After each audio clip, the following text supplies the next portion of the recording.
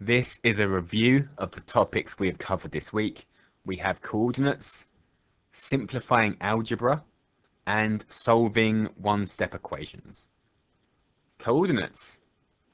So question 1 says, part A, write down the coordinates of point A. With coordinates, we always write the x coordinate before the y coordinate. So for point A here, its x coordinate is 4. So it's 4 along the x-axis.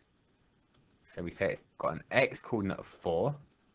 So it's a bracket, the 4, then a comma, then the y coordinate, which is -3. So we write our coordinates in brackets, x, comma, y. So its x coordinate is 4, it's 4 along the x, and its y coordinate is -3, it's 3 down the y-axis. Part B, write down the equation of the line shown on the grid. So there's a red line here.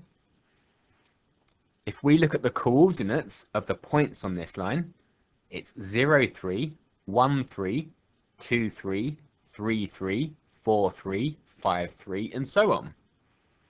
All of the points on this line have got a y coordinate of 3. So we call the line y equals 3. Question 2. Write down the coordinates of the midpoint of the line CD. So where is the middle of the line that is shown on the grid? So to get from C to D, we go along 1, 2, 3, 4, 5, 6. So we go along 6 and down 1, 2, 3, 4. So if I want the middle of the line, I'm going to go half way along. So instead of going 6 along, I'm going to go 3 along. 1, 2, 3. And instead of going 4 down, I'm going to be going 2 down. So there is the midpoint. That's the middle of the line. It's a long 3 down 2 and a long 3 down 2. So what are the coordinates?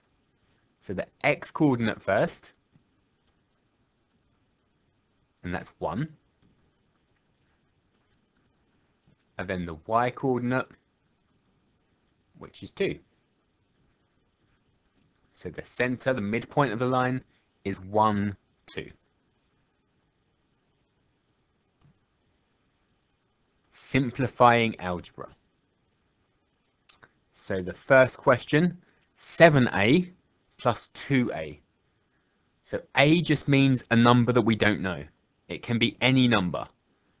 So if we've got 7a's plus 2a's, what do we have? We've got 7 lots of a number plus 2 lots of a number.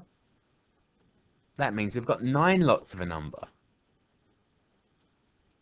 If you've got 7 of something and 2 of something, you've got 9 of it. Question 2 says 7a times 2a. 7a means 7 times a. 2a means 2 times a. So we've actually got 7 times a times 2 times a.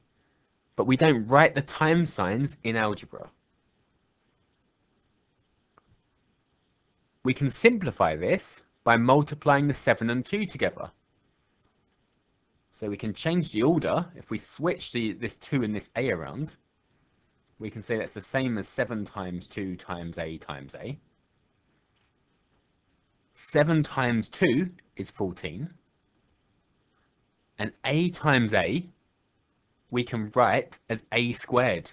If we've got a number multiplied by itself, we can say that's squared. 4 times 4 is 4 squared. 5 times 5 is 5 squared. So a times a is a squared. So we've got 14 times a squared, but we don't write the times sign in algebra. So we write 14a squared. For question 3, we need to know we can only add things that are the same.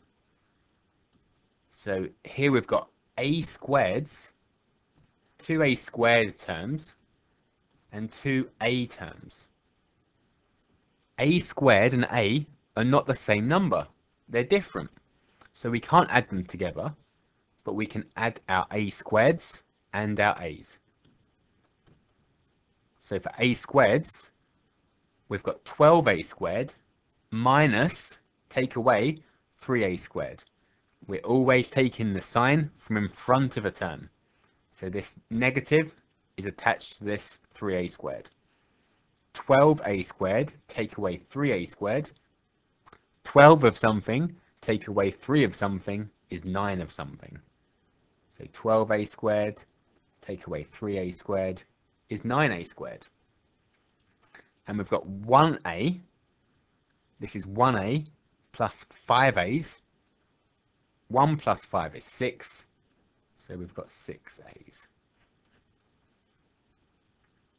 And for the next one, we've got BC terms, and we've got B terms. 8 BC's, take away 4 BC's, 8 take away 4 is 4, so we've got 4 BC's. And we've got negative 9b, take away another 1b, negative 9 take away 1 is negative 10. Okay, 4 for you to try, so give them a go. Question 1, m times m times m times m. We can write that as m to the power of 4. So if we had 5 times 5, that's 5 squared. 5 times 5 times 5, we call 5 cubed. And 5 times 5 times 5 times 5, we can say is 5 to the power of 4. So in the same way, m times m times m times m is m to the power of 4.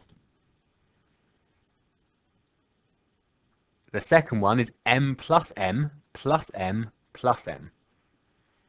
So again, if we had 5 plus 5 plus 5 plus 5, if we had 4 5's plus together, we can say that's the same as 4 times 5. So 4 m's added together is the same as 4 times m, and we don't write the times sign, so it's 4m. Question 3, we're collecting like terms. So we've got g terms and h terms. We've got 15g, take away 1g, which is 14g, and 6h, take away 8h. 6 take away 8 is negative 2. So it's 14g minus 2h. And we've got t squared terms and t terms in the last question. 11t squareds plus 1t squared makes 12t squareds. And we've got negative 5t plus 6t. Negative 5 plus 6 is 1. So we've got 1t. We don't write 1t, we just write t. T means 1t. Solving equations. An equation tells us that two things are equal. So in the first one, we've got r plus 11 is equal to 17. To solve the equation, we find out what the unknown number is. So r in the first question. Because both sides of the equation are equal, if we do the same thing to both sides, it stays equal. So I can take 11 away from both sides, and the equation will stay equal. And the reason I'm taking 11 away is to get r by itself.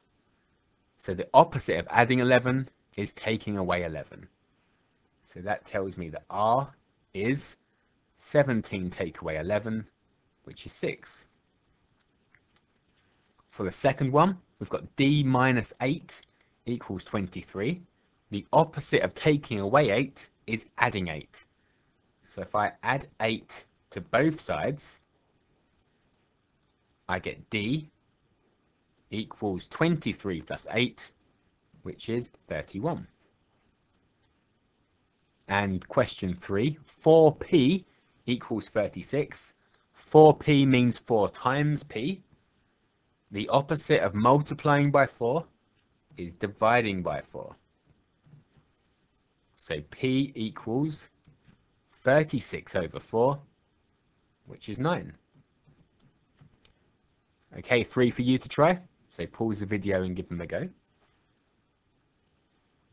For the first one, we've got k plus 6 equals 19. To get k by itself, we can subtract 6 from both sides. So k is 19 take away 6, which is 13.